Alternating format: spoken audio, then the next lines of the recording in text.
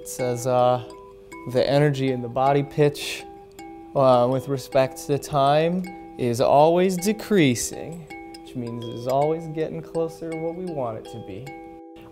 When I first showed up without a whole lot of without a firm plan, there was a lot of wandering around in the desert, is what Dan calls it, that, took place before I started, before I started realizing, like, what am I actually doing here? Asking those sorts of questions.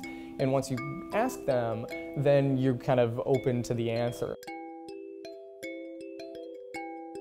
It wasn't until really getting to work with Avik and Gavin, who are two students in the lab who graduated or nearly graduated, that I started to kind of develop my own vision for what I wanted to do here. And Avik and Gavin were always thinking about how do you integrate this long stream of controls.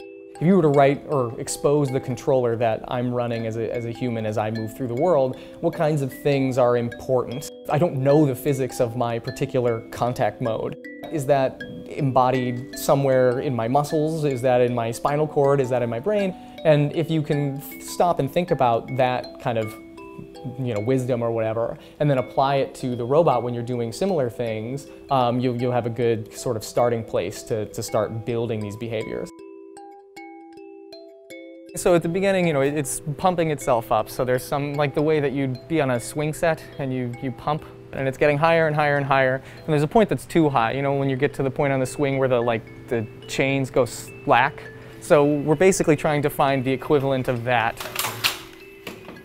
The real ways that you feel adversity, especially coming out of Dan's lab, is these other kind of data-driven methods sort of rose to the top, and they're very much in vogue. And whether you're in academia or if you're in business, people really like to see them being present. And we are very far away from that in general, and that's okay. But I would say that's probably the most kind of like adversity that you really face, is you have the road to convincing somebody that your ideas aren't outdated and are as good as or better than the stuff that everybody's talking about right now and everybody thinks is the kind of, this is going to be the future forever.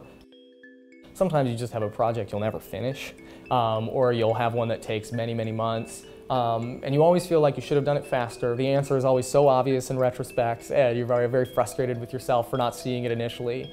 And so, I mean, that's the thing I think that's the hardest part for me, is to try and remember that it's like, okay, well, you didn't know ahead of time and it took this long and there's nothing wrong with that, but here we are now, and not allowing your image of yourself to change in the face of what feel like huge setbacks, when in reality that's just the time that it takes to do this.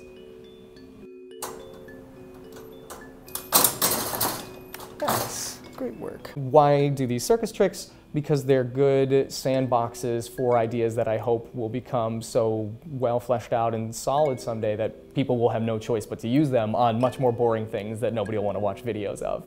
One cutting edge change, if applied to all of this existing stuff that isn't as exciting on its face, can have like wide-reaching consequences, and I'd like to be a part of something like that.